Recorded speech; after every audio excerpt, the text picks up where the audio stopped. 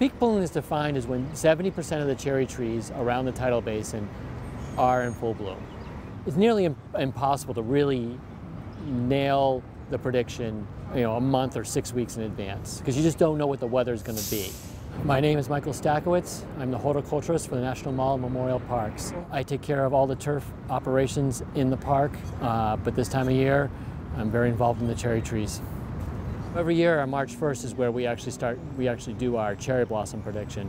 We start counting when we have warm days, whenever the temperatures start going above that baseline, and we start accumulating that. But it's really these temperatures in February and March that really drive the calculations. That's how these blossoms work. You're just waiting to get to 220 heating degrees. The cold doesn't do any damage until you get later on and you get to a more delicate stage. Like right now, the more pink you see, the more delicate they are.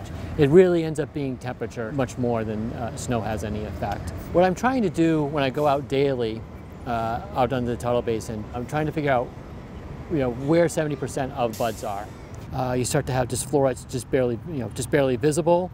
So that's a stage. You have the green bud stage. You have florets visible. You have florets extended, and then peduncle elongation, puffy white, and then finally peak bloom.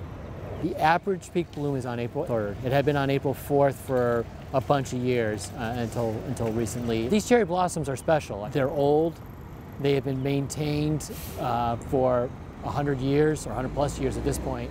It does signify the arrival of spring, like the arrival of real spring. That rite of passage is something that resonates very strongly in DC and in this area. We know that spring is here.